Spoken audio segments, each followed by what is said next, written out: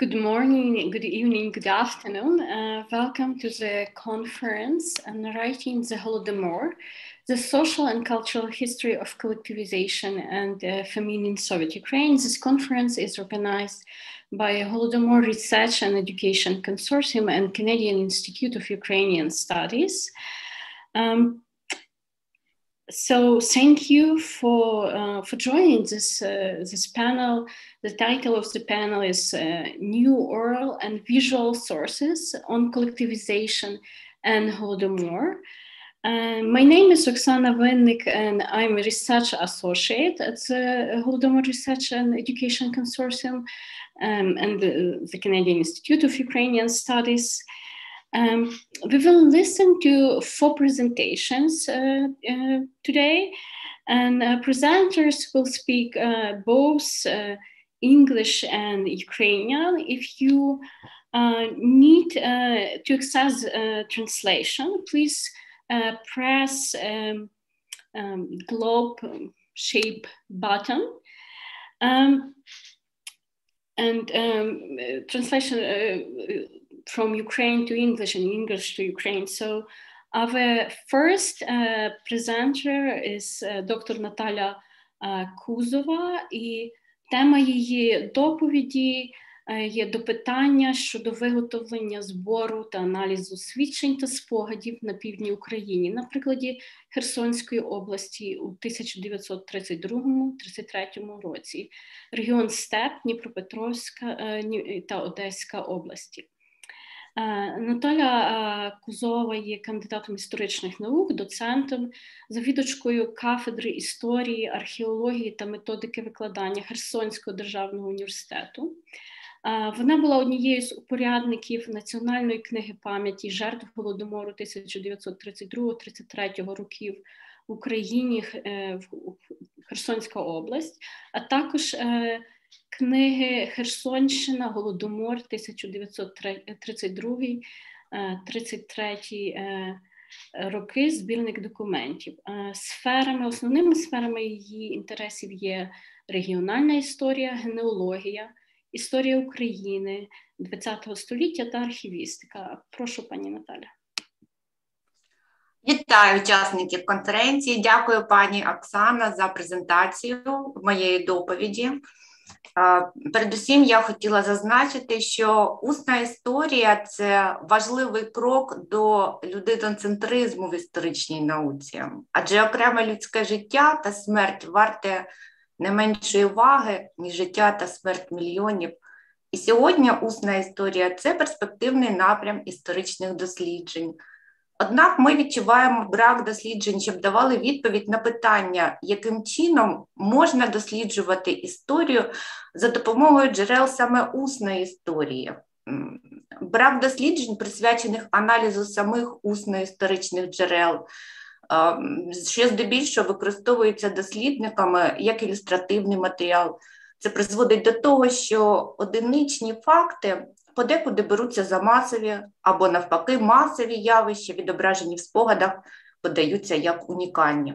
Дослідники відчувають складнощі, проводячи верифікацію джерела, часто не володіють подібною методикою. Також не вистачає досліджень у царині історії, усної історії Голодомору, методики збору свідчень учасників різних за характером проєктів, що займаються і усною історією, нерівнозначні. Не всі вони враховують досвід попередників, а ще важливіше їхніх помилок.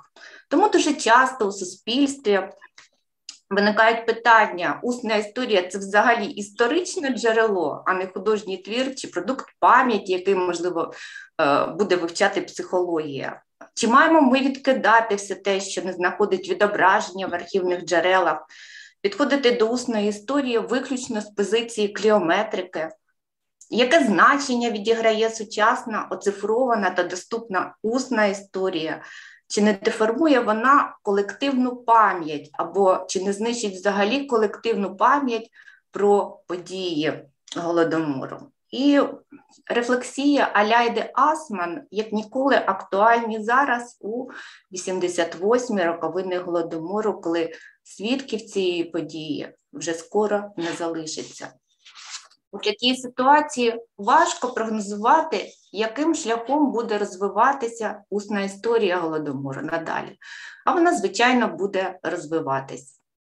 Усній історії Голодомору нині також виповнюється 88. Вивчення історії свідчень розпочала в українській історіографії Олександра Веселова, хоча спогади як історичне джерело використовувались увесь цей час. Веселова узагальнила інформацію про перші свідчення.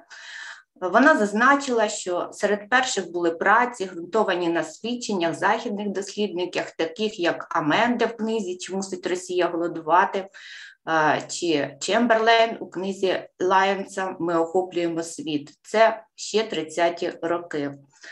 Можна лише вклонитись перед збирачами свідчень та оповідачами із української діаспори, оскільки за відсутності архівних документів СРСР в іншомовному середовищі вони могли уявлятися оточуючим як носії хворобливих фантазій або жалюгідними скелеями після репортажів Волтера, Дюранті, заяв Еріо перед фанатами СРСР серед закордонних комуністичних організацій та після схвальних висловлювань про радянський лад відомих діячів культури, таких як Бернард Шоу чи Герберт Уеллс.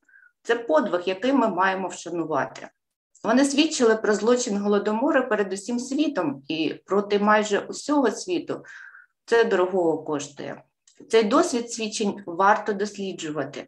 Видається важливим зрозуміти, що відчували перші оповідачі, розповідаючи про свій трагічний досвід, як зустріли їхні свідчення у суспільстві, реакцію на них, як це вплинуло на їхнє подальше життя.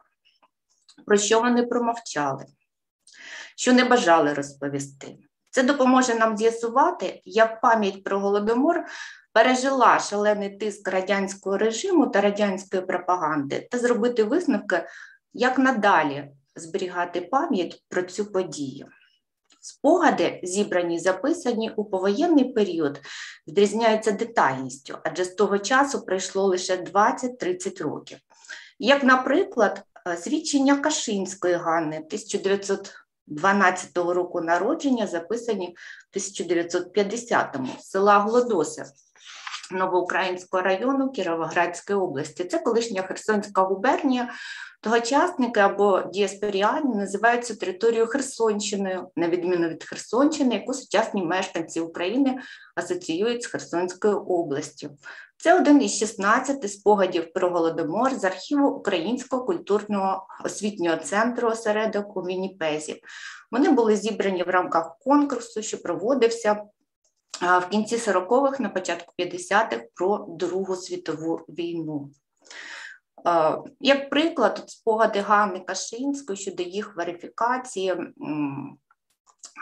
Тут дуже такі цікаві спостереження. Я відкрила сайт села Глодоси, територіальної громади і знайшла на цьому сайті статтю із історії міст і сіл, вочевидь, і там про 32-33 рік говориться про переможний крок сільського будівництва, про успішну розбудову сільського господарства, але ось Кашинська свідчить зовсім про інші речі. Вона називає також в цих спогадах деякі дані. Вона вказує, що із села Глодоси, яке, на її думку, нараховувало 25 тисяч осіб, залишилося в живих 4 тисячі. Це якраз відсилка до Аляйди Асман. Справа в тому, що село Глодоси ніколи не мало 25 тисяч осіб, але ось істинність хибних спогадів, верифікація цих спогадів, можливо, це якраз у ті моменти пов'язані із їхнім аналізом.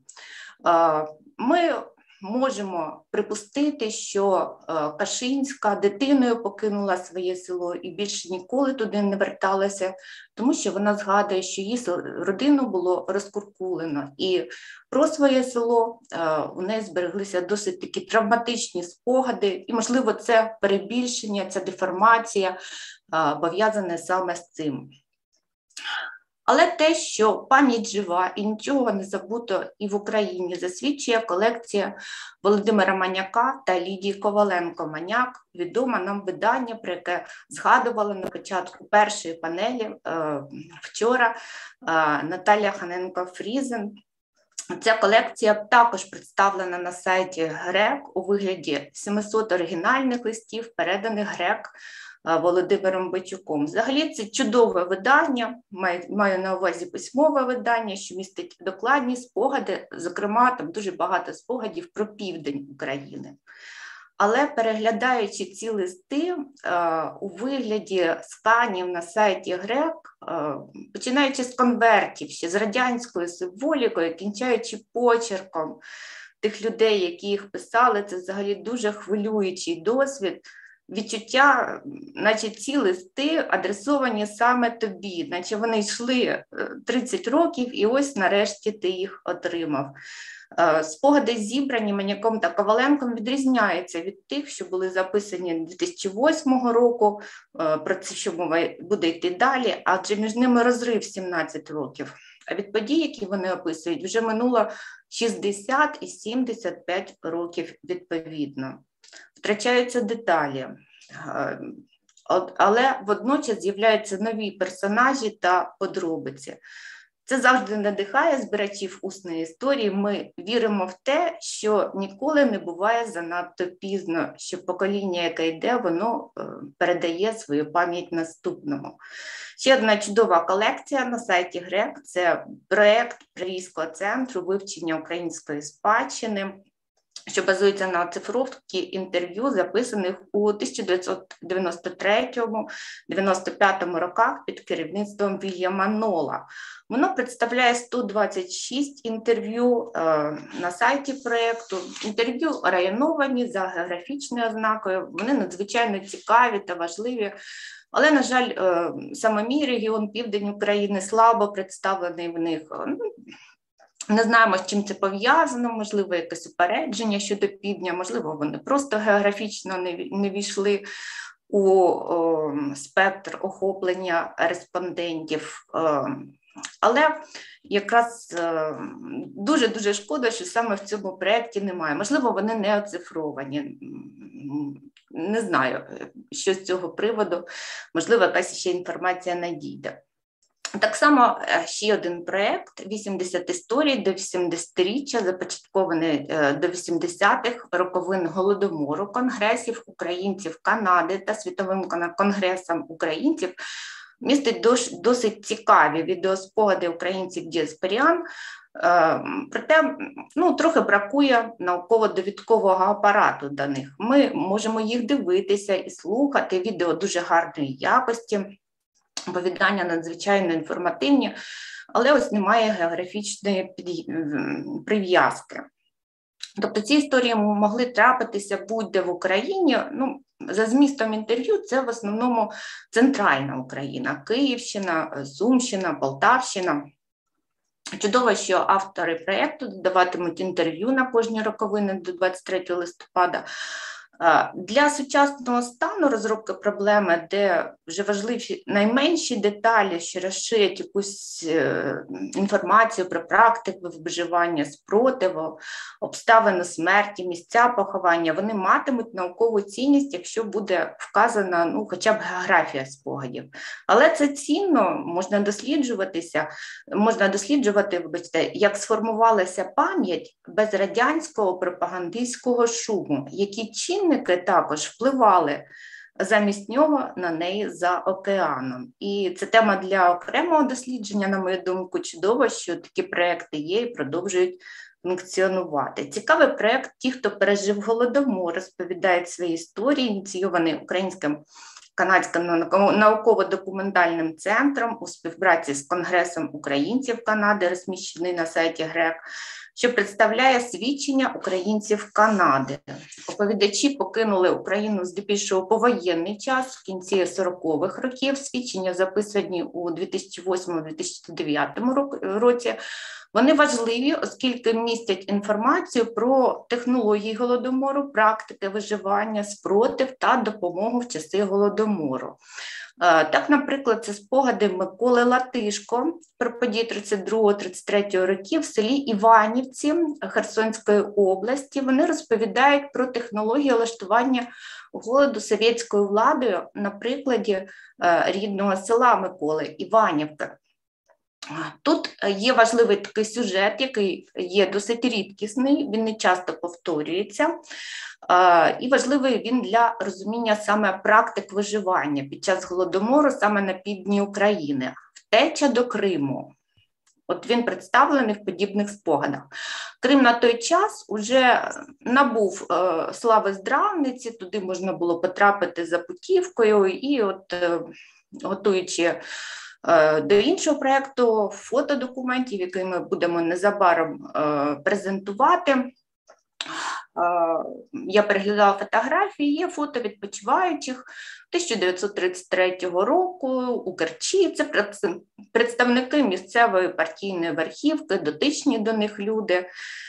А в спогадах відображені ситуації, коли люди намагалися втекти від голоду, від переслідування як боржники хлібоздачі, від звинувачення у куркульстві, від арешту, рятуючи своє життя. І в основному оповідачі говорять про те, як їм це вдалося.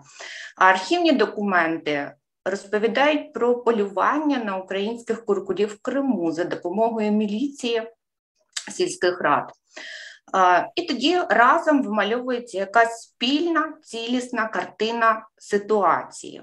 Таких моментів є багато. Свідчення допомагають розібратися, витлумачити архівні документи, що не відображають явище в цілому, допомагають знайти пояснення фотодокумента.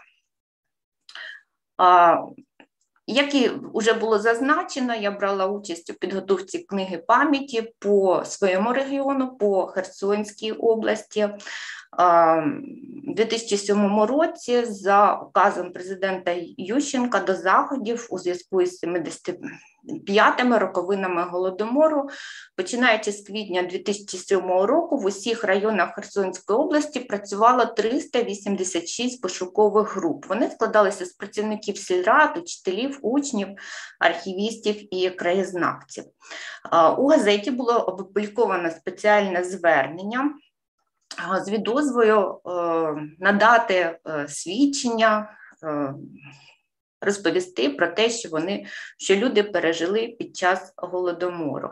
Також було звернення надати фотографії, якщо вони є, передати їх у місцеві архіви. Тоді було опитано по Херсонській області більше ніж 16, практично 17 тисяч осіб віком 75 років і старше. Це досить такий великий процент із всіх, хто проживали, а це 29,3%. На той момент було 57 700 осіб у Херсонській області такого віку, тобто потенційних свідків, які могли надати свідчення. Ця робота продовжувалася, вона почала завершуватися десь у травні 2008 року, і було записано 3225 свідчень про Голодомор 32-33 років.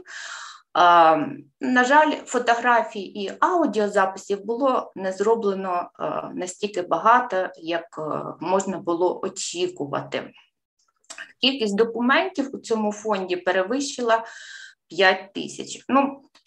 Я на той момент забезпечувала саме виявлення архівних документів. Я не займалася збором на той момент свідчень. Але коли ця колекція надійшла після уже видання книги пам'яті, то я займалася упорядкуванням цих документів як архівіст. Тобто переглянула кожен із цих спогадів. Ви розумієте, що така кількість спогадів, вона фізично не могла увійти у книгу пам'яті по Херсонській області. Тобто публікувалися вибрані спогади.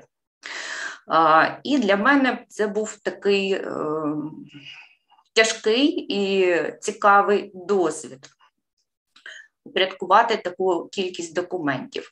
У сусідній Одеській області було зібрано спогадів лише на 1000 більше, хоча вона більш багатонаселена, але там було більше зібрано фото і відеодокументів. Чому 23%. Чому люди, ну, скажімо так, відмовлялися давати свідчення? Ну, наприклад, з 389 жителів Береславського району було опитано 372 особи, а зібрано всього 191 свідчення. 128 осіб не змогли їх надати за станом здоров'я, 37 не визнали себе постраждалими внаслідок голоду, тобто відмовились на цій підставі давати свідчення. 13 померло до початку опитування і 20 виїхали за межі району, не пам'ятають ці події 11 і відмовилися давати свідчення 9. Лариса Левченко, яка тоді зараз посідає посаду директора одного з нашого центральних архівів, тоді вона працювала директором Державного архіву Миколаївської області, говорила і писала в своїй статті про те, що представники комуністичної партії агітували людей, щоб вони не давали цих свідчень. Але ті, хто займається збором свідчень, ми прекрасно знаємо, що зовсім не всі люди готові поділитися своїми історіями, навіть якщо в них немає якихось ідеологічних чи якихось інших проблем, тому що це дуже важко сказати щось на камеру. Тому, звичайно, такі свідчення, вони є дуже важливими. В кінці 2008 році ця колекція була передана на державне зберігання, з них сформовано 145 справ. Власне, ці спогади були використані мною для підготовки моєї статті, присвячено дитинству і Голодомору на прикладі Півдня України. Це був аналіз не лише змісту тих спогадів, які знаходилися в архіві. Це також був аналіз тих оціночних суджень, які люди висловили, які вільно або невільно виявлялися в їх показах і були записані. Те, що самих записів замало, про необхідність відеозапису наголошував ще в процесі збору спогадів Український інститут національної пам'яті. Але, на жаль, знов-таки в Херсонській області інтерв'ю було дійсно зібрано небагато. Це було пов'язано з тим, що технічних можливостей особливо не було, і не можна порівняти можливості сьогоднішньої техніки із тими, що в нас були на момент саме того часу. А ці відео, вони зберігаються в Державному архіві Херсонської області, вони зберігаються на CD-дисках, це, звичайно, не дуже такий надійний носій, хоча ці відео, вони, те, що от були такі технічні проблеми з записом, вони характеризуються тим, що вони є досить короткими. Тобто це хвилина з чимось, це там 2 хвилини з чимось, це там по 3 хвилини навіть свідчень і немає. Це ємність носіїв, мені здається, що це з цим пов'язано. Основний акцент у зборі свідчень 2007-2008 років у Херсонській області було зроблено на інтерв'ю з респондентами у сільській місцевості. Містяні залишилися неопитаними. Проте якраз одним із наслідків Голодомору була урбанізація населення. Люди покидали село і переїжджали до міста. Цей сегмент варто було охопити, незважаючи на те, що пройшло багато часу і в Херсоні, і в області ще проживають люди, не охоплені опитуванням. І от таких респондентів було виявлено під час іншого проєкту Меморіального центру Голокосту Бабин Яр. Це був збір спогадів, присвячений Голокосту і Другій світовій війні. Проте самі інтерв'ю, проведені на основі опитування, Так, ваш час вже вийшов. Прошу вибачення. вчительська. Я б хотіла тоді продемонструвати з вашого дозволу декілька інтерв'ю, які більш красномовні, я сподіваюся, ніж я сама.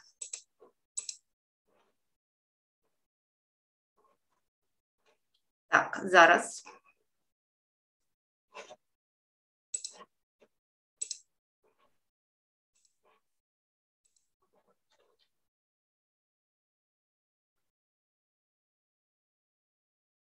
Мій студент записував. Это помню, значит, во время Голодомора, это был 33-й год, когда я ходил в село до бабушки.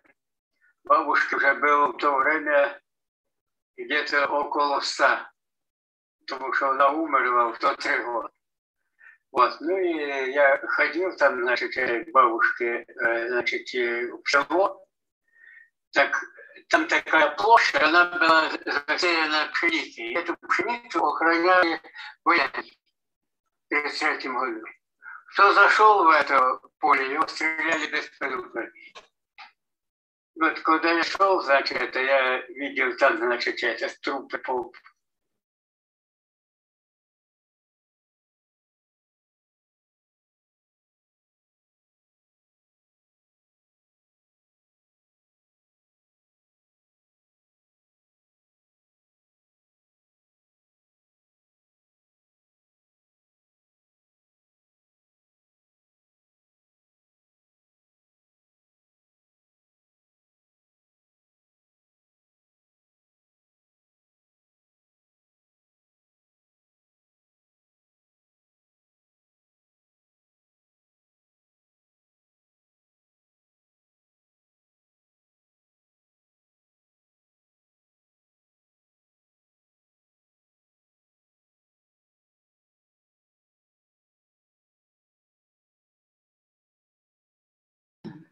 Не чути нічого, пані Наталя.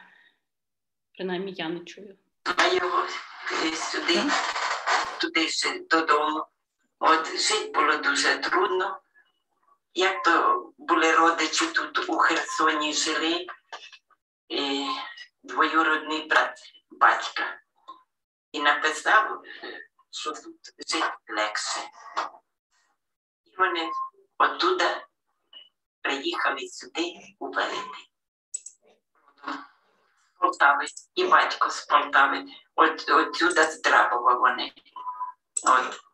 Потім, як почалася голодовка. Так, дякую. Прошу вибачення, певні проблеми з інтернетом. От останній приклад – це якраз одна із практик виживання. На перший погляд, це не дуже інформативне інтерв'ю, але тут говориться про втрату батька-годувальника, його повернення і практика втечі, як втеча від голоду, як успішна практика виживання. Чи є в мене час на висновки, пані Оксано? Немає? На жаль. Ну, буду сподіватися, що буду відповідати тоді вже на питання. Дуже вам дякую. Thank you very much for this interesting and insightful presentation. And our next presenter is Dr. Tetiana Boriak.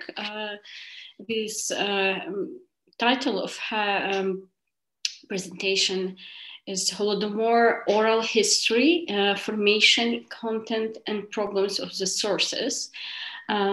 Dr. Tetiana Boriak received her PhD in History at Taras Shevchenko National University of Kyiv. She is the author and compiler of the book 1933, Why Are You Still Alive?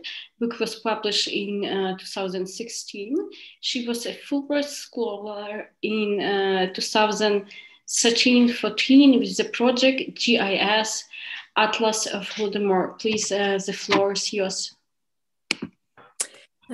Hello, can you hear me? And do you see my presentation, right? Okay, so good evening, good morning. Let me present some thoughts on my topic, which is Holodomor oral history, aggression, content, and problems of the sources. Let's start with numbers, and this is the first issue that has not been solved yet, and I'm working on this.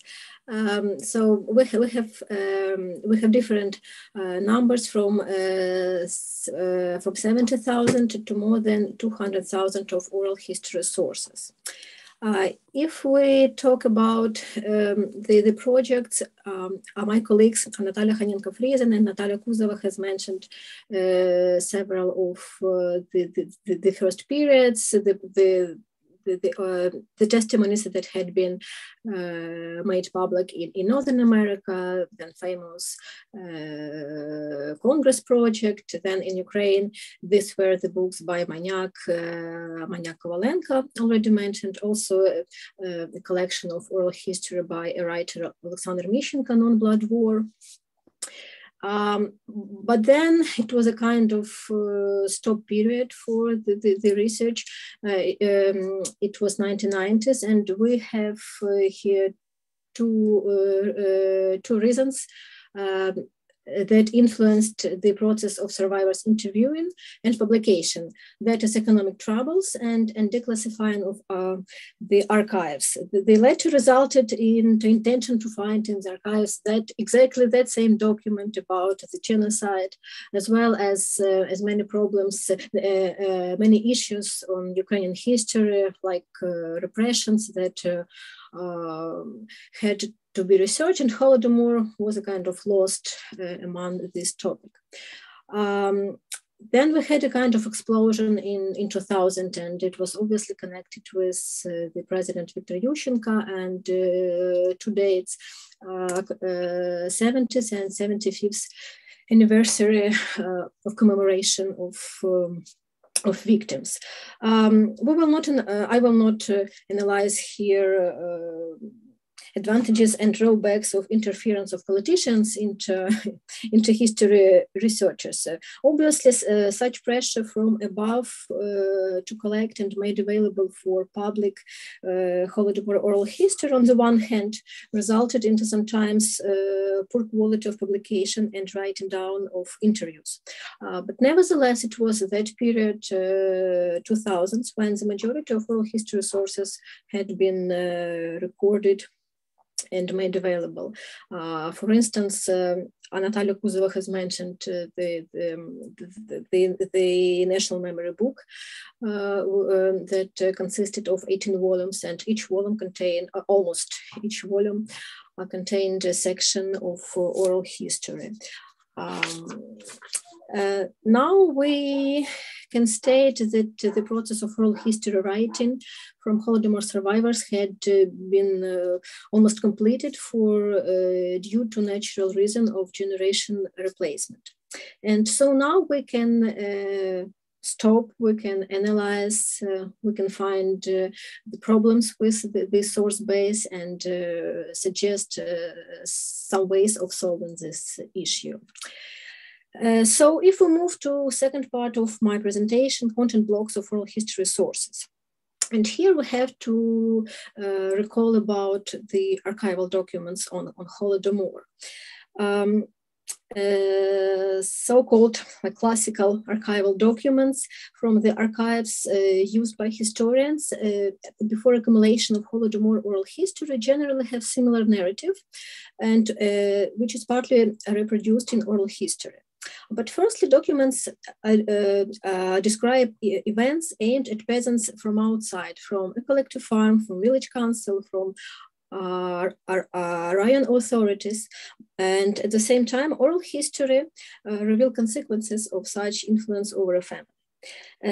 Secondly, the degree of ideological tension is another obstacle for evaluation of archival documents, because they tell about gaining a victory on front of grain procurement by the end of the first 5-year plan, using corresponding terminology to combat an enemy. Thirdly, archival documents mostly tell about numbers tied to underfulfillment of the grain a procurement plan of a village, of raion or oblast. Such documents touch various terms and various administrative units with corresponding punishment, repressions, and traditional plans. Thus, we observe paradoxical situation. There are more than 100,000 of documents in the archives on the Holodomor, but they mostly deal with grain procurements. And documents often do not contain any meaning about starvation of a region or an administrative unit. But obviously, there is a certain correlation of oral history sources and classical archival documents. There is correlation of peasants' letter from that time that touches issues which are present in oral history. Also, documents often contain data about searches, starvation, cannibalism, children homelessness, and such data are completely correlated with oral history narrative. And we have to remind that the Soviet authorities deliberately liquidated the majority of the so-called archival governmental archive of the Ukrainian SSR of 1930, leaving us often oral history as the only source for understanding the Holodomor. At the same time, oral history sources help to fill in the gaps of documents narrative from the time, which is winter 1932-33 and spring-summer of 1933. And archival sources contain such events that I separate in 4 periods. So the first is end of 1920s, end of autumn of 1932. And so people recall about a creation of collective farms in the villages, methods of representatives, collectivization, decolectivization, entering a collective farm, deprival of private property, agricultural implements and cattle earned during the new economic policy, and resistance in the villages if data exist. Such information could be given by respondents who at that time were at least teenagers. And I should stress that the respondents, they mostly distinguished collectivization and repression during these years from terror exactly during the beginning of the Holodomor. This one more time confirms Kulchitsky of concept of Stanislav Kulchitsky, Ukrainian historian, of transfer of old Union famine in the USSR into the Holodomor in Ukrainian SSR. Second period is end of 1932, beginning of 1933, and the main point of the focus, the main point, the main issue of this period is searches. They are mentioned in the majority of testimonies I worked with, and for obvious reason, because these searches, they marked fracture of life, and such fracture launch starvation and loss of family members. And so oral history sources describe hiding of food if a family attempt to hide and manage to do this, and stressed that the family had survived thanks to hidden food reserves, or survivors express despair because of confiscation of hidden food. Next period is winter spring 1933. So this is basically the peak of the Holodomor. So they say about additional searches, about terror, strategies of survival, including cannibalism, starvation, mortality, burial.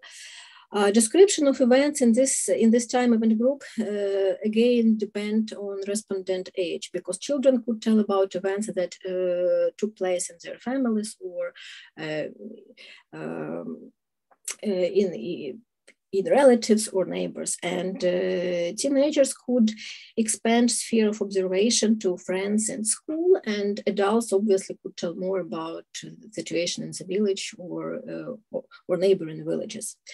And fourth period is the summer, autumn of 1933 that is present in oral history. This is return to life. It took place mostly in summer when it became possible to consume what had grown, and especially after harvesting campaign of 1933, when grain or flour had been delivered Trudodni. Also, people returned to a village or to a house. They tried to estimate amount of losses. It could take time later after this period, but it is interesting to stress that when people tried to estimate how many villagers died, they took amount of dead during the Second World War as an etalon. And they stress that that more people died in the war than during this 6 months period. A researcher is striking with unanimity of narrative of oral history sources. Despite of giving above possibilities and deviations, generally coincide the description of actions of authorities on forcing peasants into collective farms, applied repressions, searches with iron sticks, strategies of survival, description of those suffered from starvation, and consequences of starvation for the whole family. And here I would like to stress that I tried to compare Ukrainian oral history with Russian oral history, but I failed.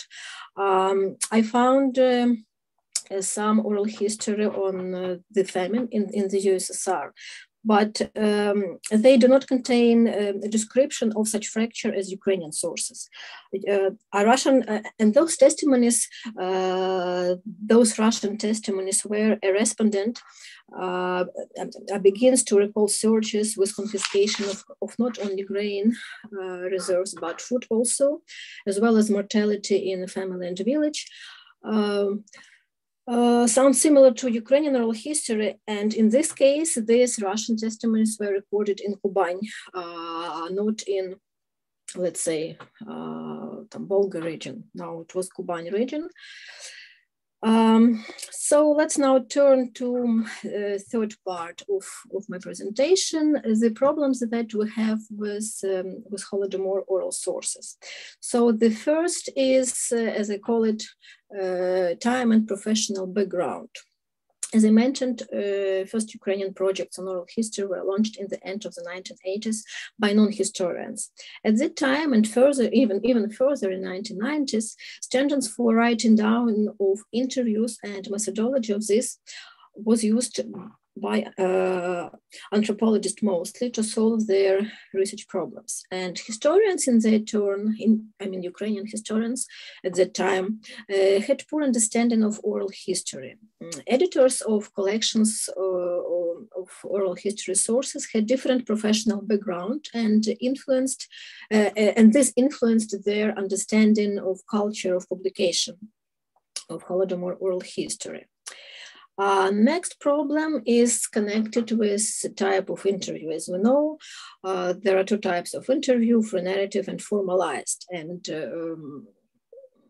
I would agree that a combination of these approaches is the best option. But here we meet such a problem as professional background of interviewers, and that's the problem, because in many cases these were students and even students of high schools and even middle schools who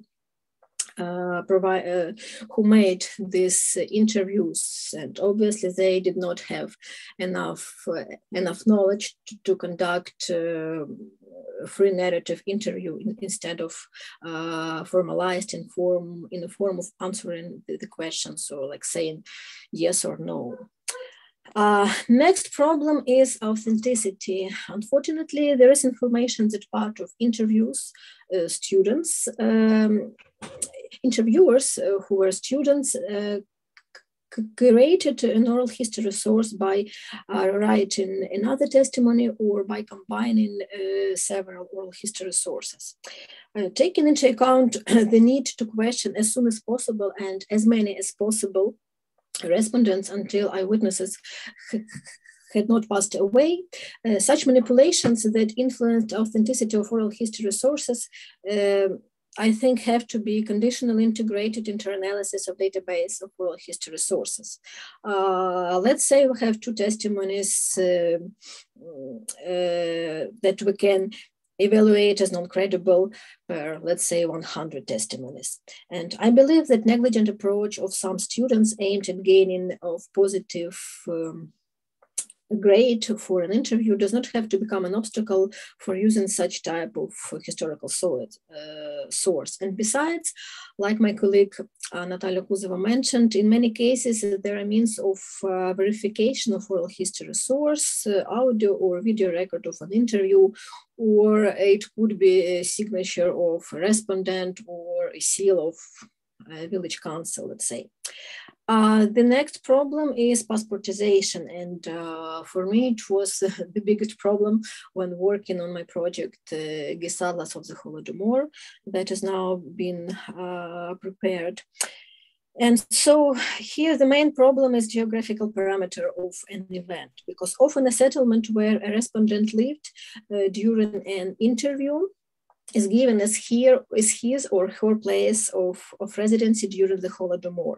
Sometimes all administrative division is given, and this becomes an obstacle to locate this village on a map nowadays. Sometimes a village is given, a title of a village is given without a rayon, and there could be several villages with the same name in one rayon or in one oblast.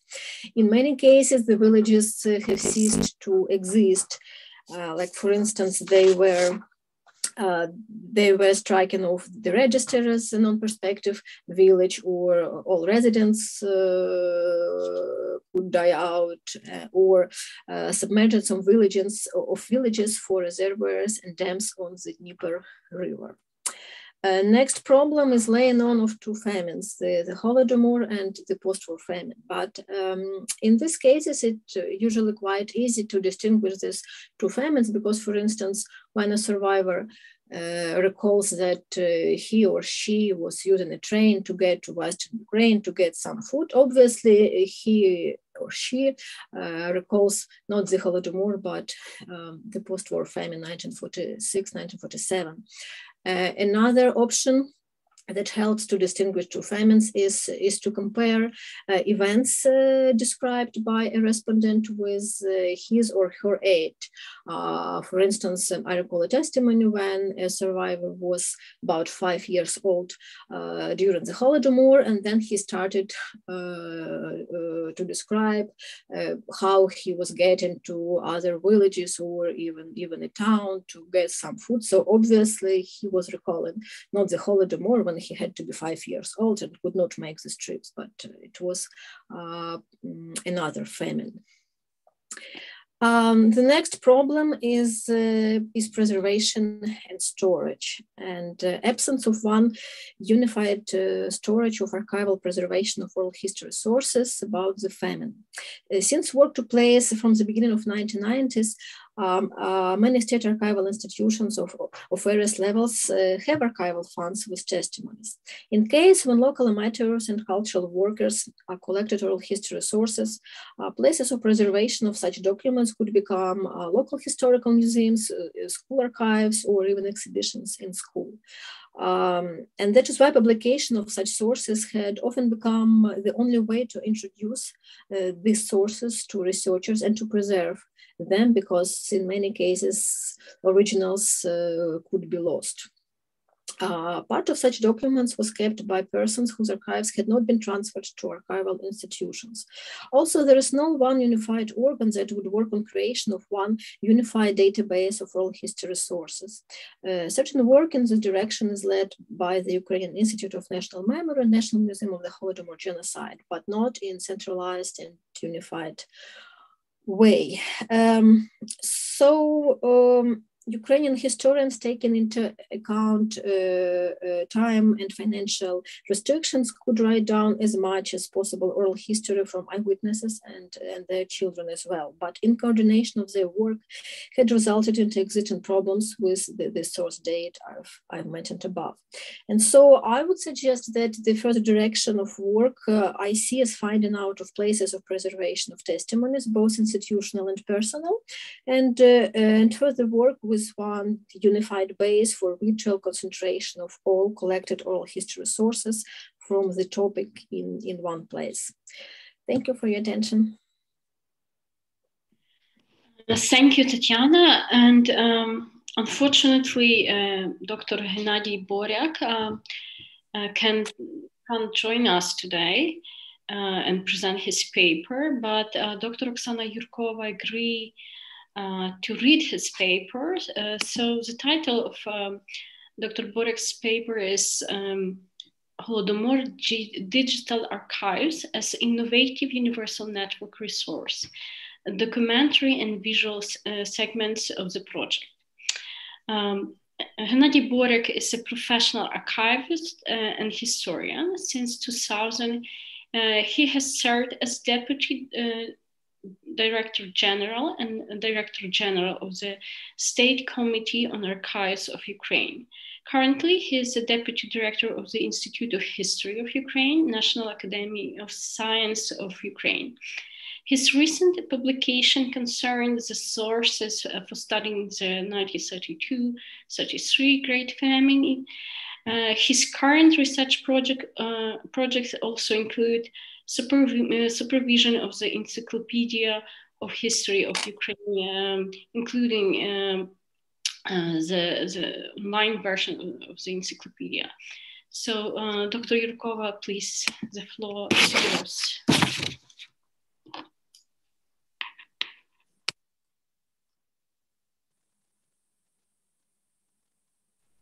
You can't hear. You are muted. We can't hear you, I'm sorry.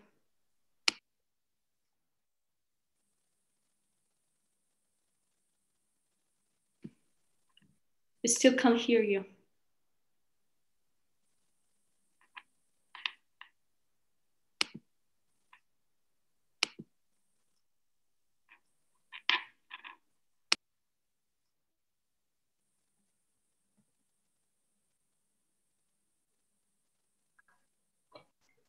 Oh, I'm sorry.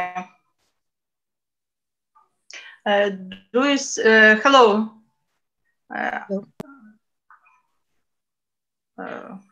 Do you see my hello? Do you see my screen? Yes. Yes. Okay. So. I'm sorry, I don't see. You don't share. Like at least I don't see. Oh, I'm so sorry. I'm trying my best. Please take your time and now it's, yes, now we can see. Oh, thanks God. Hello. So I will try to read the text written by Professor Boriak. Granting the scholars with access to the huge but unstructured areas of sources very often causes to the paradoxical situation. I mean, the feeling of informational hunger at the background of total information overload. Perhaps every one of us knew that feeling. Such tool as intelligent modeling based on digital collections with associative ties between them and reflection of historical context help to cope with processing of large data sets. At the same time, the modern digital collection, no matter how we call it, either a digital archive or a digital library, electronic archive, or so on, enables to combine not only the body of sources from different types and origin, but also different principles of analysis and presentation of historical data in integrated informational environment, such as chronological, geographical, textual, subject to visual. The Holodomor Digital Archive project shall establish the maximum complete consolidated array of bibliographic, historiographical, documentary, narrative, visual, and other data to reconstruct the preconditions, reasons, course of events, and consequences from one of the greatest social catastrophes of the 20th century, the Holodomor genocide of Ukrainian people. Its prototype was another project with a long and not easy history, the Holodomor Electronic Archives. It was launched in the early 2000s by the State Archival Service of Ukraine, implemented only by a few enthusiasts, professional archivists with partly support of American charitable foundation, the Ukrainian Studies Fund. Its establishment and active filling in was not regulated by any official normative documents. At the same time, it became an integral part of the official web portal of the State Archival Service, and as such, it performed not only the scientific and informational, but also cultural and educational functions at the national level. In autumn 2006, the new management of the archival service started transformation of the political vectors and scientific priorities in activity of state active archives. Gradually, this resource was marginalized. It became more and more inconvenient and even harmful, depending on the political beliefs that the chief of the archival administration used to have. Nevertheless, this resource still exists in the internet and preserves the archaic software and design as the memorial. Though there are no direct links to it on the official archival website now, it is hidden in section documentary exhibitions online. The electronic archive had a quite simple structure. Its central core is the array of archival documents and oral evidence from 1929-1934, which have been published since the early 1990s and presented in the format of a full-text document-by-document database with a chronological index. The list of available documents for a specific month and day is automatically generated at the request of the user. All texts, of course, had appropriate metadata, that is, titles, archival, and bibliographic references. The separate section contains a full-text document. These are document collections of party and Soviet documents published 1990 and 1992, fundamental documentary compendium by Ruslan Perig, collections of regional documents published by regional archives in Vinnytsia, Zaporizhzhia, Kirovograd, Luhansk, Mykolaiv, Kharkiv, Odessa, Poltava, Suma, Cherkasy, and Chernivtsi. At the end of 2008, the first 1,500 documents were included into this online database. In the future, the digitized archival documents should be included into the database so that the published transcripts could be correlated with the images of their archival counterparts. Unfortunately, this super task remains unfulfilled. The important components of Holodomor electronic archives were the areas of visual sources from the collection of the Central State Film and Photo Archive, placed in section Context of the Tragedy. There were more than 130 photo documents, as well as about 200 selected frames from original documentary chronicles. Some of them are unique, that have never been reproduced before. Another interesting section of memorial character is the collection of empty hyperlinks to the regional documentary exhibitions on Holodomor, presented in 2007-2008 on the websites of state archives and regional state administrations, which actually lead to now here. For the Yanukovych presidency in 2010-2011, these resources were cleaned up. Same with large collection of digitalized documents from the archives of the Security Service of Ukraine, which granted an open access to its resources in 2008. It was also cleaned up in 2010. One more story. In the mid-2000s, and extremely huge and still unsurpassed online collection of digitized oral evidences entitled 1,900 eyewitness accounts of the Holodomor, was posted on the web by Ukraine 3000 Foundation. But in 2007, it was destroyed during a hacker attack, and now this is another deaf hyperlink. Today, we have every reason to locate the source of that attack unmistakably. The experience acquired in the 2000s served to implement further modern network initiatives, including Holodomor, a digital archive project. We started this activity in 2020.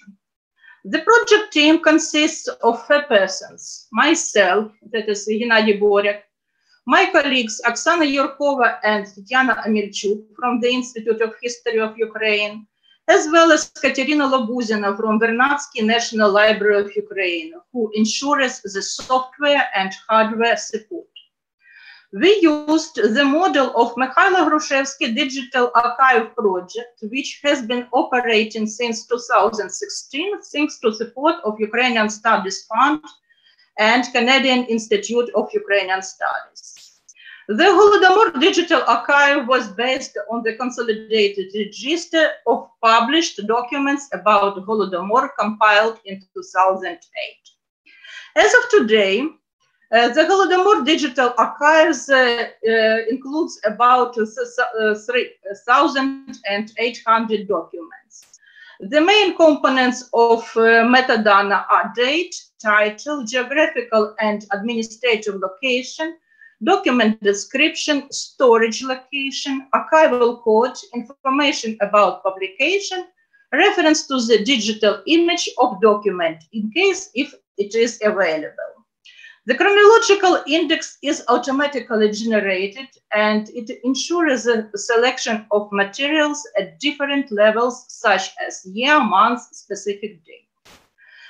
The administrative location of settlements is related to the dates, and thus it is presented according to the appropriate administrative and territorial structure of Ukraine. All geographical parameters are linked to the interactive map of the Holodomor, and it allows users to search for documents by region. The map is based on a famous Harvard project entitled The Map, Digital Atlas of Ukraine. The general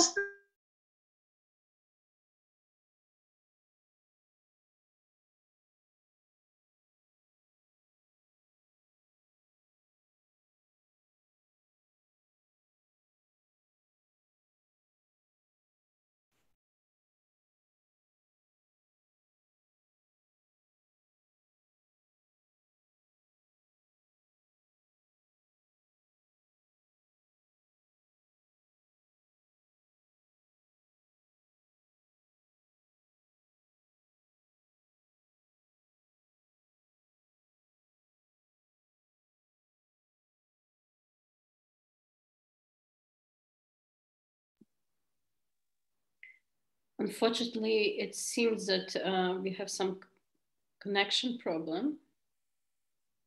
Dr. Yurkova, I can't hear her and she's frozen, and I got messages. Can I continue? The purpose. Yeah, we can hear you now. To process and to grant an access to photo documents of the interwar period stored in museums of Kyiv region. In general, as of today, the visual history of collectivization and the Holodomor is being reconstructed on the basis of just a few photo collections. Perhaps the most popular and the most reproduced among them is the collection of Austrian engineer Alexander Wienerberger, over 50 photos. It was reprinted many times in various publications since 1934. Since the 1990s, the very popular are the documentary photo of the 1920s and 1930s by photographer Marko Zalizniak from Donetsk region, which captures the everyday life of the Ukrainian village. Since 2007, the small collection of amateur photographer Mykola Bakань from Baturin that was found in the security service archives in Chernihiv region has become a part of the Holodomor visual series. Collection of photos from the 1920s and 1930s are kept in central and regional archives. First of all, in Pshenichny Central State Film and Photo Archive of Ukraine. This is the largest collection that has about 200 photo documents. The valuable photo collections of the interwar period taken in Ukraine are kept in the Russian Federation, in particular in the Russian State Archive of Film and Photo Documents, and in the State Central Museum of Model History of Russia, Moscow. They are almost unknown to public. Of course, for us, high-quality scans of these photo documents are inaccessible. Their copies are available in the electronic catalog in the preview format only. The visual documents are attracting more and more attention. In Ukraine, the Holodomor Research and Educational Center, headed by Lyudmila Hrinevich, carries out the systematic activity in this direction. In 2018 and 19, the center held 2 forums devoted to the problems of visual sources of the Holodomor era and their interpretation. In 2020 in Canada, HREC created a new web resource with the Holodomor photo directory. Today, it features about 100 original photo collections by Wienerberger and Bokan, as well as 2 little-known collections of photos that were made in Ukraine by Americans, namely by photographer James Ebbe and businessman Whiting Williams. Only a small part from this array of photo documents about the Holodomor is actively used. Besides, these are in fact the same photos, and they are also not very representative in terms of geography, as were taken mostly in Kharkiv, Chernihiv, and Donetsk regions. It gives rise to the question about radical expansion of the research field and the involvement not only archival, but also museum and family collections into the complex of visual evidence for the interwar period. The support from HREC enabled our team to launch a project since 2020, which aims carefully to study the photo collections from local law museums in 17 current oblasts of Ukraine, which cover 6 former oblasts of the Holodomor. We decided to study the model for research methods of museum collections in Kyiv region. Within the working hypothesis, we assumed that a certain but insignificant number of original local photos was probably kept in the expositions and repositories of local museums. Regarding the chronological terms, we decided to consider the Holodomor era as wide as possible as an interwar period without clear lower date. The beginning of the German-Soviet war became the formal upper limit. We started our field work in the difficult COVID year. As it turned out, no one had ever systematically studied the collection of photo documents from local law and history museums, even in the capital region. And our working hypothesis was refuted on the first day of the expedition. It was Obukhiev that we started from. Later, a huge number of original visual documents from the interwar period with local origin, which are kept in museum collections, simply impressed us, especially in Kagarlik, Boguslav, Rzhishchev, Obukhiev, Tetiana, Borispil, Yagotin, and some other towns and even villages like Bobritsa. In total, we made 30 expeditions for 2 years. We surveyed 63 museums with various forms of ownership, state, public, private, of different types and subordination, regional, district, city, rural, museums of the history of enterprises, museums of higher education institutions, school museums, museum rooms of rural clubs, historical, archaeological, historical and local law, memorial museums, museums of antiquities, and even family archives. For various reasons, we have not been able to process the museum collections at about 15 settlements of Kyiv region. This is at least 5 more expeditions. At the beginning, we used the data from the Ministry of Culture and compiled a list of 30 museums, but our fieldwork has doubted this optimistic quantity. It turned out that, in fact, there are many more museum institutions outside the formal sphere of activity of the Ministry of Culture. Given the large volume of collections of some museums, we had to visit them 2 or 3 times. We visited the museums with very good funding and a large staff, up to 60 people, for example, in Bila Tserkva. We were depressed on seeing the museums that barely survive, as they had 1 or 2 employees, like in village Sosnovo, Borispol district. We were in museums that were robbed for many times, as they were not properly secured. We talked to museum workers who are professional historians and have been to museums where a former collective farmer or a tractor driver took care of them. But we have not seen any indifferent people. Even in the poorest museum, we were hospitably welcomed and granted the full access to the collections. I would like to mention that some non-state museums have the touching names: Father's House, Батьківська хата in Maslivka, Берегиня, Guardian in Stayki. In total, we collected about 1,200 photo documents from the Holodomor era.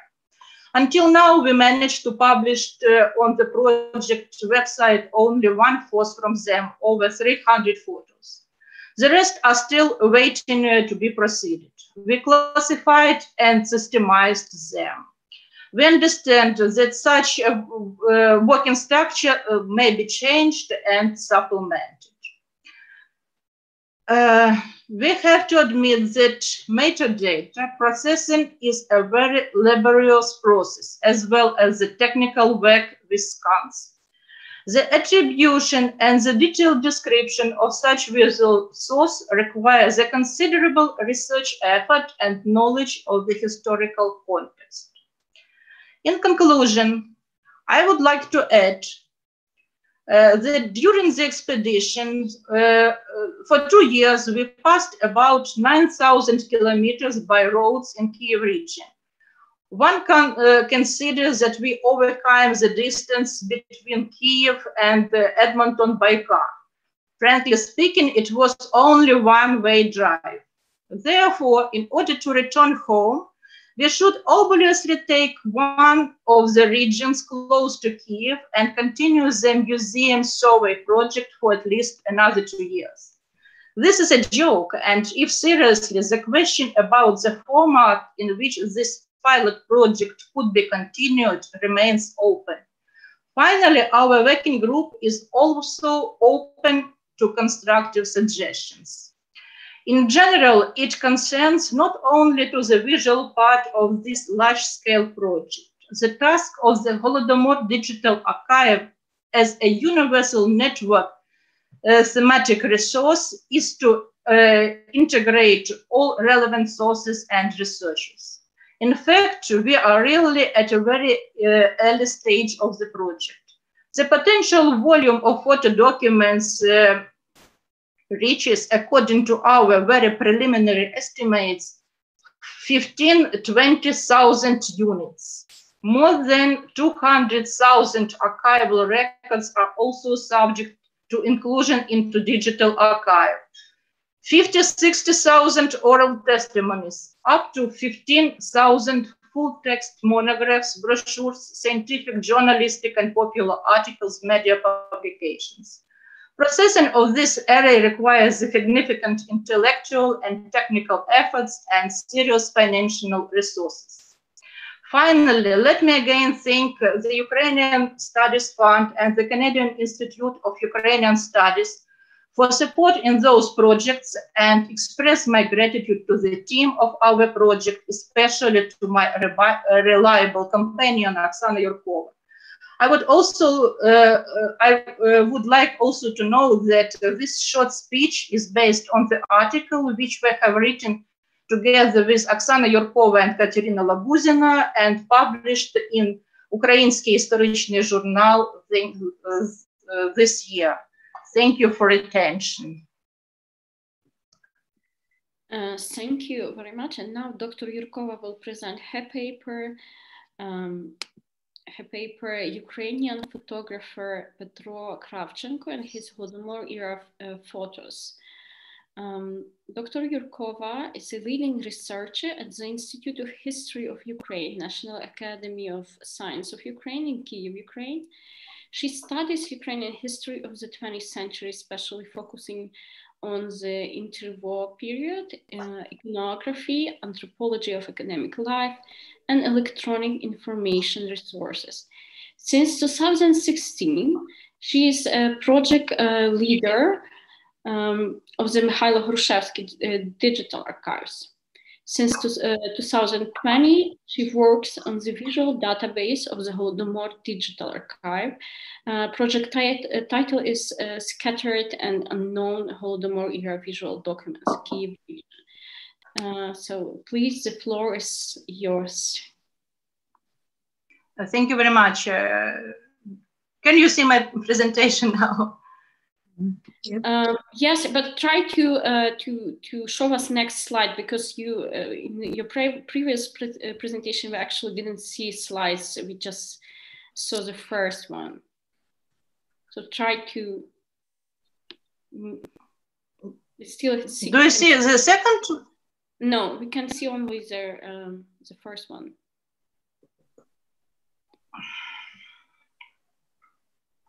Tom, can you suggest? And what about the first one? Now we see just the first slide, so we. My first slide or Boriak's first slide? Your first slide. Oh, okay, it's great. Thank you for your support. In 2020, 2021, due to the support of the Holodomor Research and Educational Consortium, our small researchers team worked on the pilot project Scattered and Unknown Holodomor Era Visual Documents Kyiv region. So my presentation will be the continuation of Hennadii Boriak's presentation. Our project was aimed at thorough investigation of the interwar photo collections of the local Lore museums of Kyiv Oblast, which subsequent online publication of the annotated digital copies of the revealed visual documents. At the beginning of the presentation, I would like to make a few general remarks on our fieldwork scheme. I think that only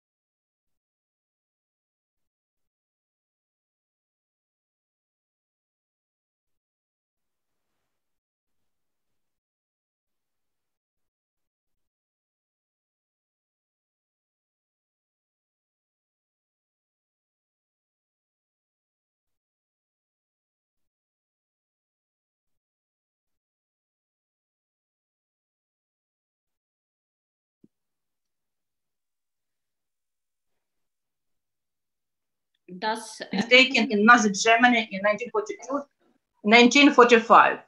More than once, we identified interwar photos on the basis of the analysis of the photo paper, passepartout, seals, inscriptions on the backs of the photos, photo subjects, people's poses, clothes, slogans, even makes of the tractors, etc.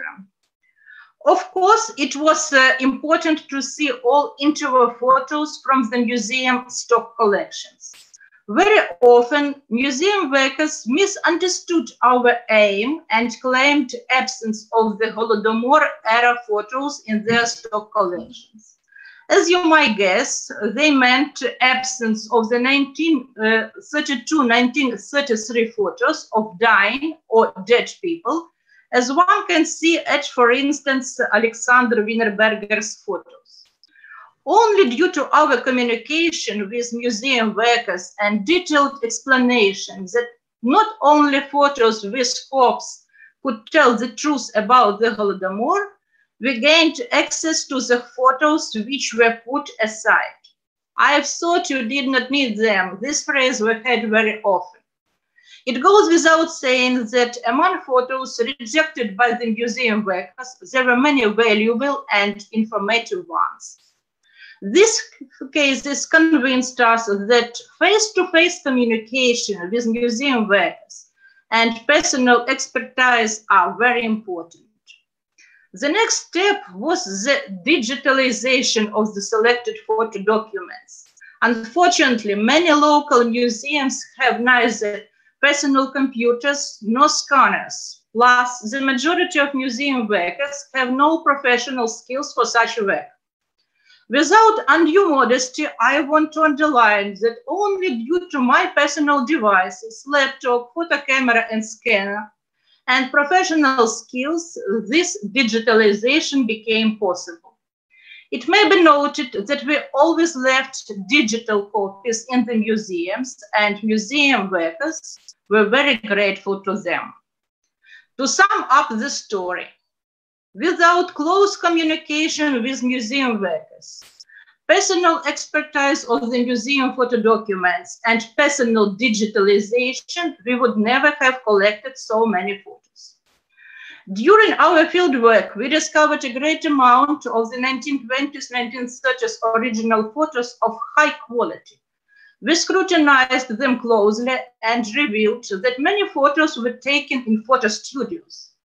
Group plenaire indicated that they were taken by professional photographers. Some photos had letterings in relief or seals with photographers' names and photographers' addresses. Frankly speaking, we were greatly surprised by the quantity of the cameramen who had worked in the cities, towns, and even big villages in the interwar period. Unfortunately, most local museum workers could not provide us with the information about the 1920s, 1930s local photographers. Moreover, in the majority cases, we were the first who paid attention on photographers' names and addresses. On the basis on the quantity of the interwar authors' photos, we can suggest that the ordinary viewpoint that there were only few photographers in Soviet Ukraine at that time is not entirely true. Yes, since the beginning of the 21st century, we know and use Marko Zalezniak photo collection. Since 2007, we know and use Mykola Bokань photos. But until now, we have no information about other photographers, both professional and amateurs, who definitely worked in Ukraine in the 1920s, 1930s.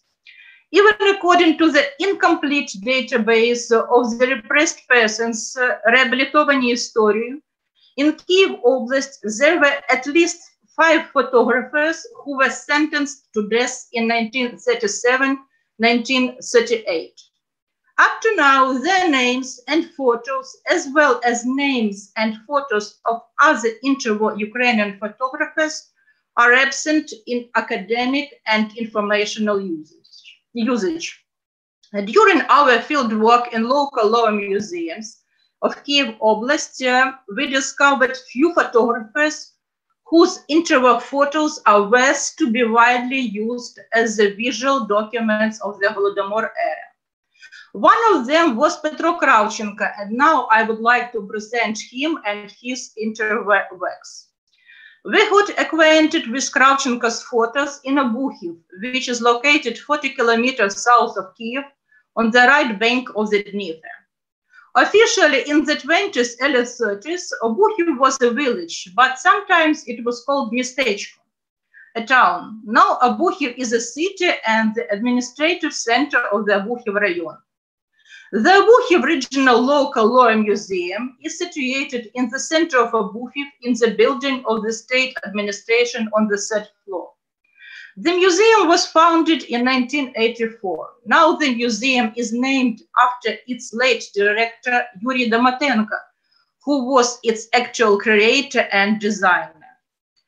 In the 1980s, 90s, it was Domatenko who gathered a vast collection of the local photo documents, including Kravchenko's photos. The collection photos taken in the 1930s by Kravchenko and other photographers formed the basis of museum's exhibition hall devoted to the interwar period and the Holodomor. Also, they are used as the ethnographic exhibition hall.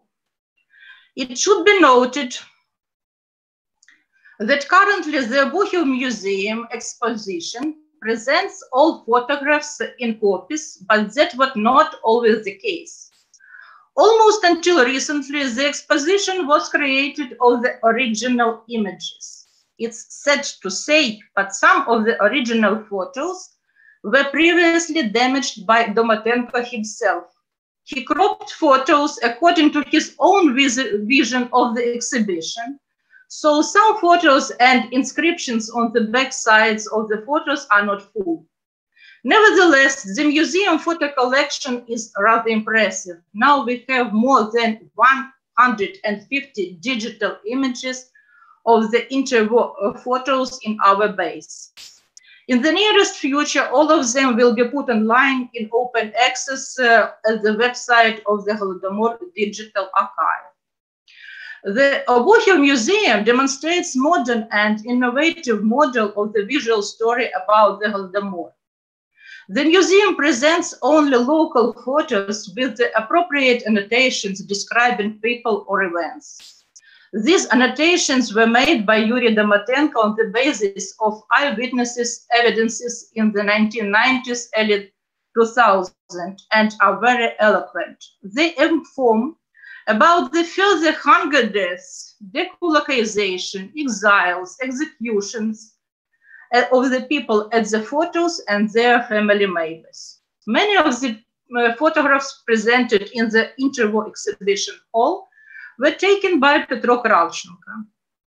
In the 1930s, 1960s, Petro Kravchenko definitely was the most famous Obuchiv photographer. In 1999, Yuri Domatenko published a photo album composed from Kravchenko's photos taken in the 1930s, 1960s. This collection testified the photographer's high level in the portrait genre, staged and art photography. Petro Kravchenko was born in a poor peasant family in 1909. His father, Pavlo, had a knack for arts and crafts. He painted and restored church buildings and icons. Petro inherited from his father a passion for art and became interested in photography. In 1921, Petro Kravchenko got married. The couple lived in a private house in the center of Obuchiv. Petro added the second half to the house and opened his photo studio. Since 1930, Kravchenko began to mark his photos by a special seal with his name. Photo studio became very popular, especially among young people. Kravchenko worked in all genres. He made individual and family portraits, both in his photo studio and in the open air, pictured everyday life in Obuchiv and nearby.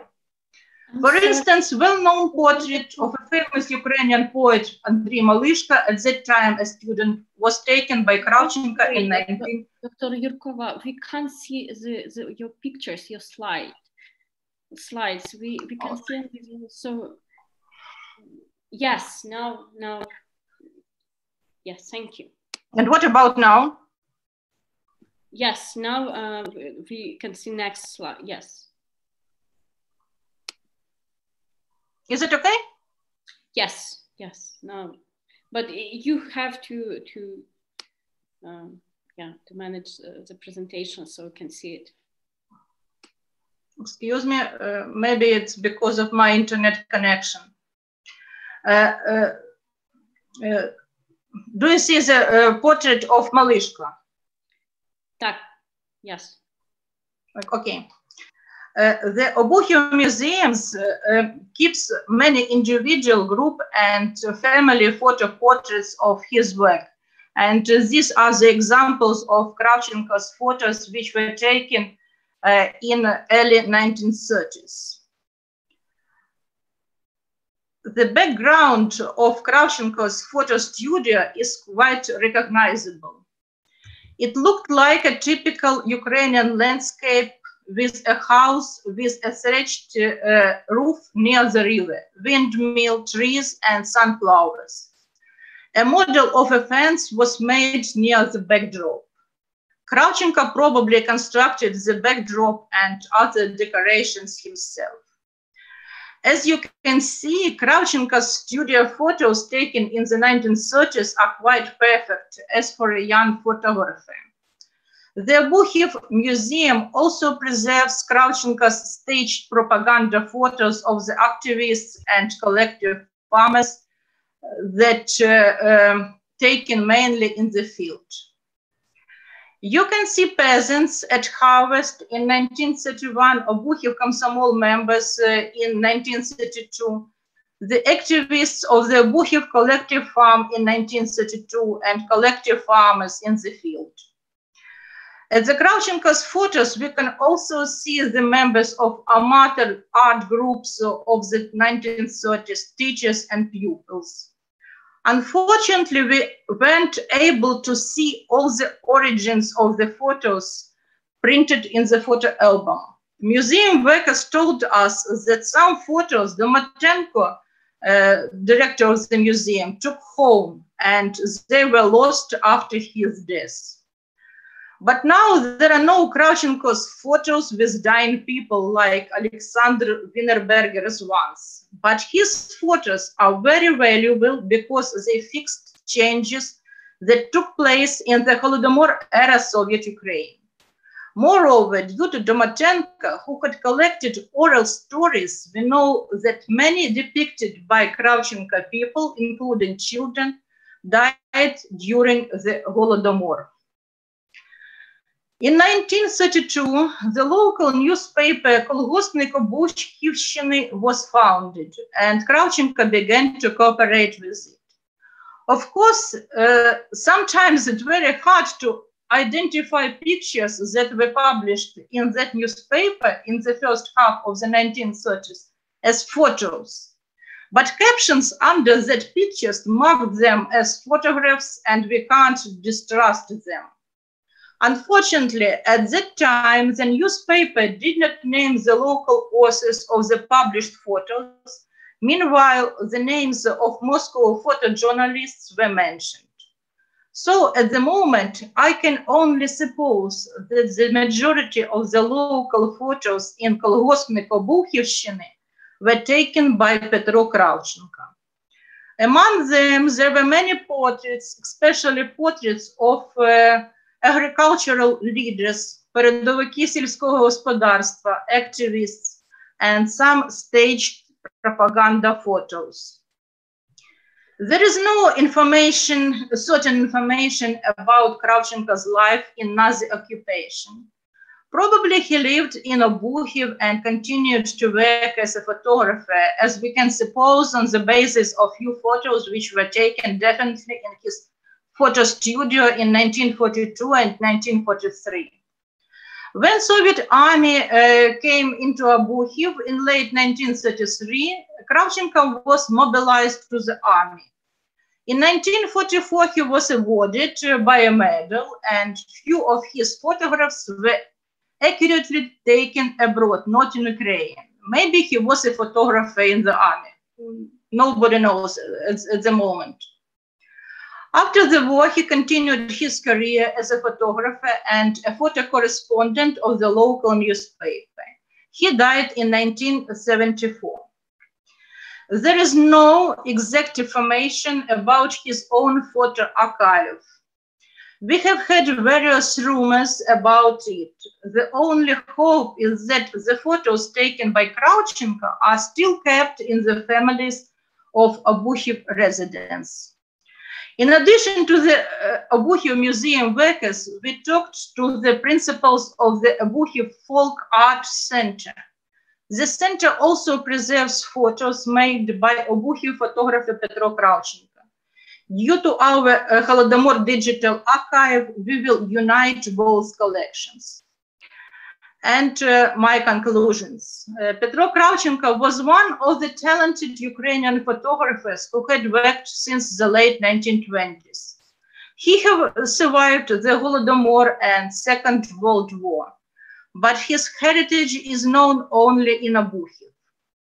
Kravchenko's case clearly demonstrates lack of information even about well-known at the local level photographers. We got acquainted with Kravchenko's photos only due to the project Scattered and Unknown Holodomor era visual documents. There is no doubt that we need to continue museum expeditions. I believe we will discover dozens of unknown interview photographers and hundreds of the interview photos. In this way, we will significantly expand the visual history of the interwar period and the Holodomor in particular. Thank you very much.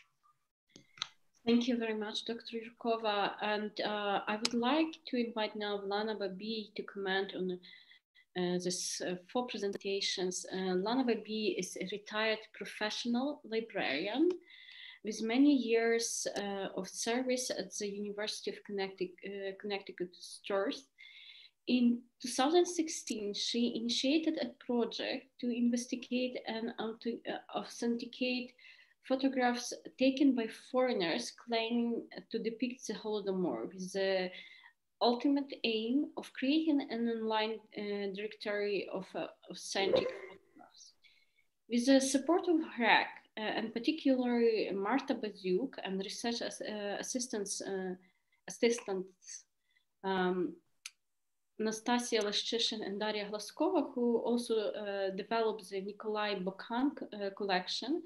The first edition of the Holodomor photo directory was launched in late 2020. Her research continues. She is also information manager for the Holodomor Resource Library project. Please, Lana, the floor is yours.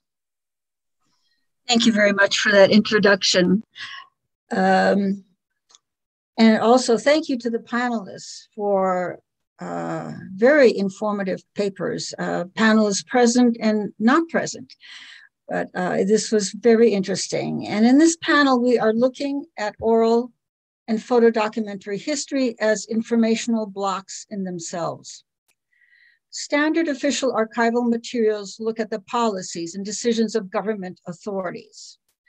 As Dr. Tetiana Boriak pointed out, the testimonies of witnesses report on what the consequences of those official policies are on the ground.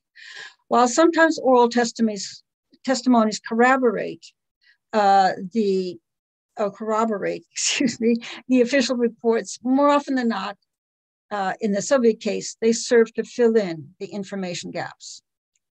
I particularly liked how Natalia Kuzovova opens by saying that the life and death of a single individual is no less significant than the life and death of millions. And the challenge to oral historians is how to apply what we learn from the particular to the greater population. What I might suggest is that drawing upon the particularities of individual experiences across a large expanse is how we can achieve a more comprehensive yet nuanced understanding of what the population was going through at that given time. So this is only the fourth panel of the conference, yet by now, beginning with the wide-ranging and really fascinating keynote address, right, of Dr. Shevchenko, and then on through several papers on the following panels, we can see the multiplicity of ways in which oral histories have been used to gain insight on the experience of the Holodomor. Our panelists here in discussing oral history point out that a few gaps remain in the gathering of testimonies. For example, Natalia Kuzovova mentions that city residents have often been neglected by interviewers in Ukraine. Yet many of today's urban residents may have left the villages to seek employment or sustenance in the cities as Holodomor conditions worsened, and could speak to those related experiences. I might add that, in fact, a large number of what we may consider photos depicting actual conditions and consequences of the starvation were taken on the city streets of Kyiv, as secretly captured by Austrian Alexander Wienerberger, and other photos were captured in Kyiv, though not yet widely known. This aspect of the Holodomor at the intersection of rural and urban life has not been deeply explored, though, as Kimberly St. Julian Varnon described in her discussion of the Shevchenko diaries yesterday, the oral history is available as well. Dr. Tetiana Boriak states that as many as 200,000 sources of oral history exist today. And she goes on to say that now is the time to analyze the vast quantity of data contained within these oral history sources, to deal with the problems of disparate methods of data collection, and to solve those issues. Dr. Boriak's analysis then turns to some of the problems that face users and archivists of Holodomor oral history. And these include a great variation, both in quality and methodology of the interviews, the questionable authenticity of some of the accounts, and geographical name changes over time.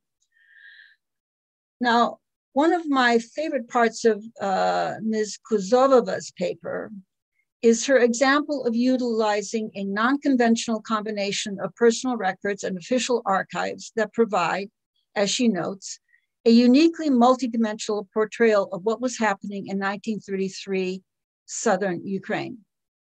On the one hand, there are memoirs and testimonies of people fleeing deculturalization or arrest or starvation of the Holodomor in Ukraine. They were fleeing to Crimea. Meanwhile, there are photos from private collections that show Communist Party members vacationing in Kerch in Crimea. To add to the story, there are official archival documents that describe police searching for Ukrainian kurkuls in Crimea. Putting this all together presents a fascinating story. Now, the perfect segue to the next two papers is Dr. Tetiana's Boriak regarding the urgent need for one unified centralized base for the storage and archival preservation of oral history sources about the famine. She notes that some work is being done, being led by the Ukrainian Institute of National Memory and some by the National Museum of Holodomor Genocide, but not in a centralized and unified way.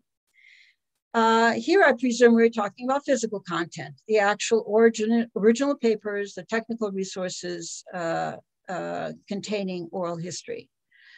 So I'll have to presume again that this is mostly a matter of politics and money. What Professor Hennadii Boriak initiated, the Holodomor Digital Archives, is actually a parallel consolidation of archival sources, however, one that is virtually accessible to all, searchable across a multitude of formats, and requiring only the space to house a core level of staff. But it too is subject to the vagaries of politics and availability of considerable funds. In my mind, both the comprehensive digital and the centralized physical Holodomor archives are necessary. What Professor Boriak presents is an exceptional archival resource. It is based in part on the premises of the original electronic Holodomor archives, which was created under his direction in the early 2000s, which was and continues in an almost dormant state, a section of the Ukrainian National Archives. Now, in 2008, as we learned, this vast archive was moved to the web portal of the Institute of Ukrainian History and is continually updated. Professor Boriak then explored alternatives that are state-of-the-art, designed to present individual documents and visual sources in chronological and regional dimensions, which prompted the creation of a new project based on the existing collection of the materials. And that project is the Holodomor Digital Archives. As evident from Ms. Yurkova's presentation, what is unique about this enterprise is that it will contain the digitized contents of ultimately perhaps all the regional archival sources of Ukraine as it existed in between 1928 and 1934. As I've explored it, I have found it very easy to use, and the display is user-friendly as well. So my question to Tetiana Boriak would be, if the regional holdings on the Holodomor can be digitized and accessible via the Holodomor Digital Archives, do you think this would be adequate rather than having the local and regional archives stored in a central location? Turning to Ms. Yurkova's paper, I'm first struck by the description of the process of visiting the local museums and libraries of the Kyiv Oblast, about the interpersonal dynamics involved in building relationships of trust and sense of common purpose before you can really dig in and fully explore their holdings. Clearly, your team did a great job with this. Secondly, a statement you made really stood out for me, that not only photos with corpses could tell the story about the Holodomor, something that you needed to repeat often as you asked to see photos from the interwar period. This is a question I have often pondered myself as I selected photos that appeared in the Holodomor photo directory, whose focus is on what we call forbidden photographs. This directory was a project that was researched and with Anastasia Listishin and Daria Glaskova with the assistance and under the auspices of PREC Canada. Now, for example, the question might be, can this picture stand alone, or does it need to be part of a larger story? Contrary to popular opinion, most pictures cannot stand alone unless one is simply hoping to generate a really very simple emotion. Given a variety of contexts, even that emotion might shift. Given background textual information, that emotion could shift yet again. Given the near pathological requirement of secrecy and silence by Soviet authorities, as Olga Bertelson discussed yesterday, photography depicting anything near starvation or deprivation was forbidden and almost impossible to achieve. We have numerous accounts to that effect, and as Ms. Yurkova mentioned, there are at least 5 photographers arrested among those she learned of in her regional research. And we have the well-known arrest of Nikolai Bukhan and records of casual photographers arrested in Kharkiv as well. On the other hand, there is something that I personally find wrenching, which is in seeing a posed family portrait, such as may have been taken by Petro Shevchenko, and then learning from local accounts or a bit of oral history, as Ms. Yurkova points out with regard to his photographs, that certain memories of that happy family perished during the Holodomor. So I will end on that note. I'm sure we would like to have a few minutes remaining for discussion from the audience. Thank you very much. And before I will invite our presenters to respond, I just want to remind, please write your questions in the chat, and I can see that there are some questions. So please now you can respond to Lana's Babi comments. Thank you.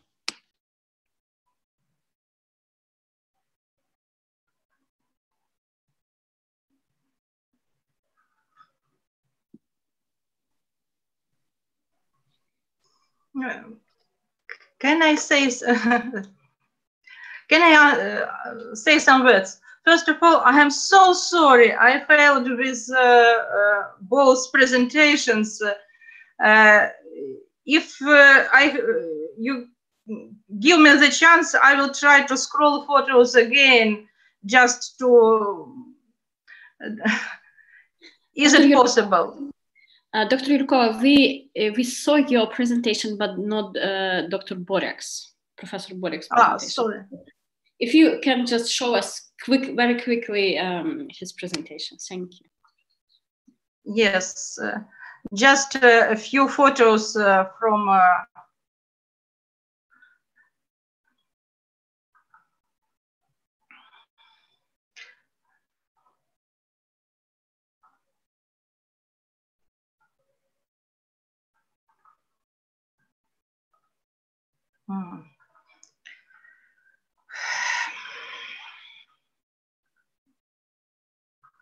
Is there any chance, and this would give us more lead, perhaps these slideshows could be shared, the link?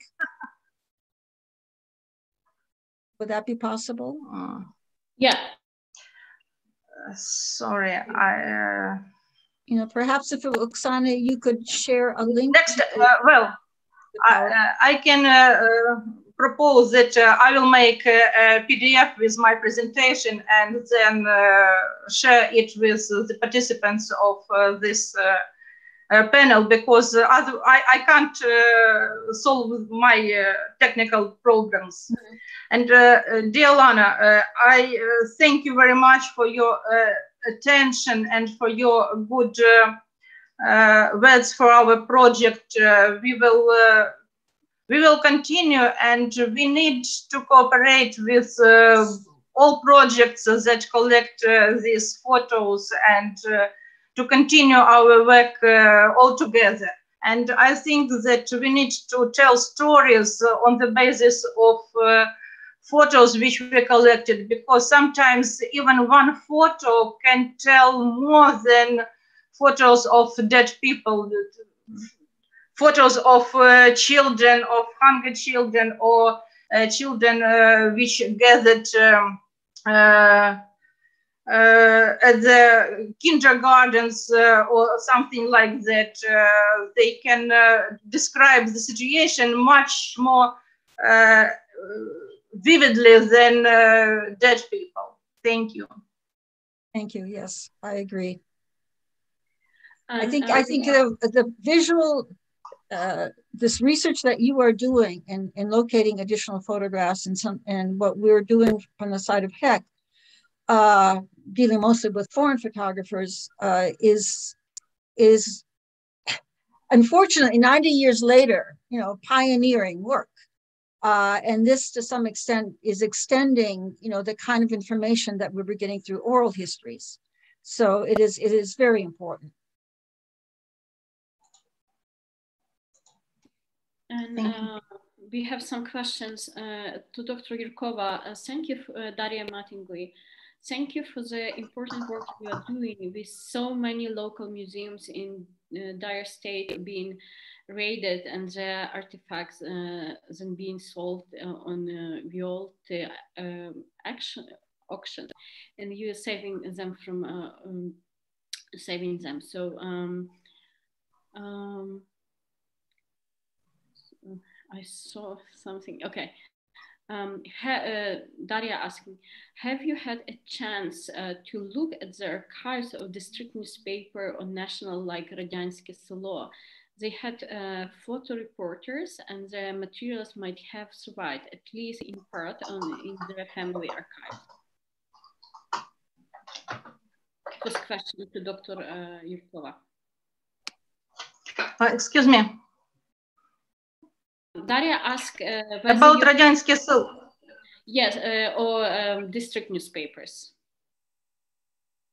No, I will answer Daria. Yes, about district. You know that we collected more than 1,000 photos in museums, and we scanned photos from two sides, from the front and the back side. And now we are working on putting these photos in the database, and it's great work. It demands a lot of time.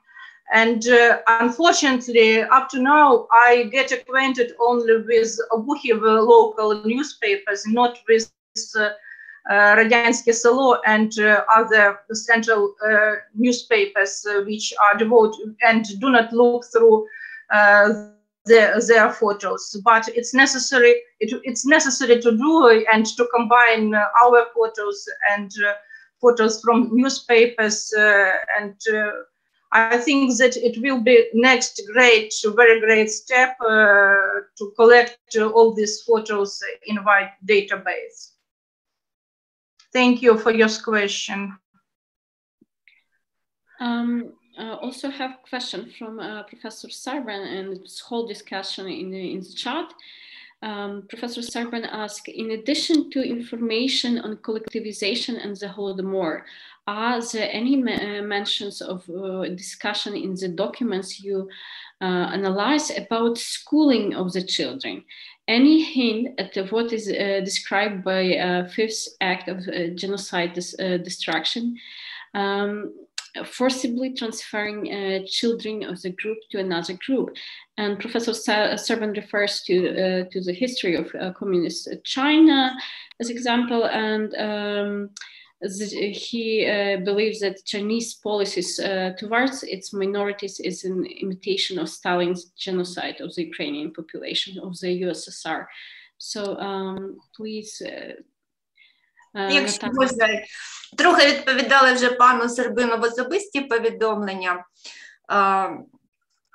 Так, ця проблема, вона відображена у спогадах, і в першу чергу це пов'язано із спогадами дітей, які були заслані разом із своїми родинами за опір хлібозаготівлі. Це було у січні 1933 року.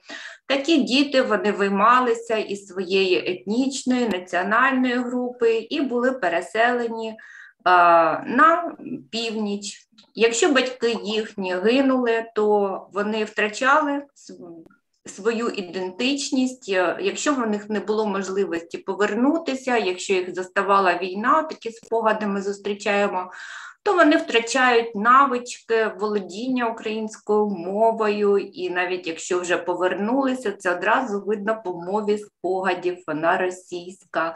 І ось я наводила приклад записаного спогаду, як людина, чому вона народилася в Україні, чому вона розмовляє російською мовою, а людина з молодих літ служила в армії. Це також один із інструментів втрати ідентичності. Щодо другого питання, яке задавав пан Сербин, школа, радянська школа як геноцидна практика. Тут в спогадах дуже важко це відслідкувати, тому що людина вона має сама усвідомити, що її навчають рідною мовою, але навчають чомусь не тому. Адже людина не сприймає себе якось на тлі подій, посередині якоїсь там лінії часу, вона сприймає своє життя цілісним, їй дуже важко виділяти такі моменти. І такі люди, вони говорять, що так, я пережив Голодомор, так, я пережив розкуркулення, і водночас десь в кінці розповіді вони висловлюють жаль за Радянським Союзом. Ну, такі в них рефлексії виникають. Ну, це дуже важко саме в спогадах. В документах це можна виділити, тобто документи це підтверджують, але в спогадах це трохи важко для людини це усвідомити, що з нею зробили щось не так. Але це не стосується дітей розкуркулених. Вони зберігають, якщо хтось залишається із родини, вони чітко ідентифікують, де їхні вороги. Дякую.